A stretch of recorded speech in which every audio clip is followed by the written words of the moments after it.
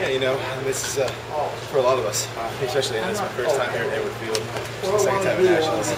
You know, even having the opportunity to run a race at this high caliber, it's just it's an honor, and you know, it's just fun. You know, even if we don't do our best, if we don't do what we expected our team to do, I think we still had a blast regardless. So,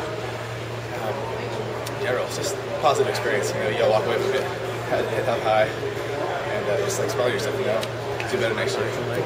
So you guys both have one more year at Princeton. How can you build off of 2 more years? Yeah, so it's sophomore. How can you build off today's performance into the rest of your careers?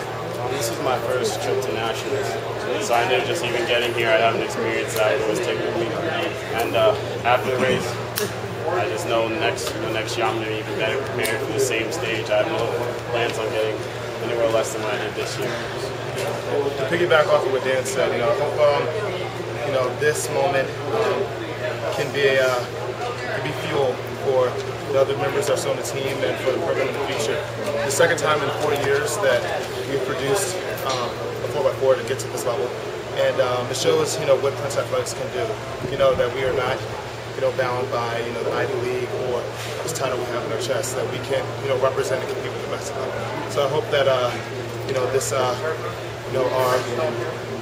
our shortcomings today provides incentive for the other guys and makes them hungry. I want to see that 305, 87 record that the three of us produced raced. All right, guys. Thanks, guys. Congratulations.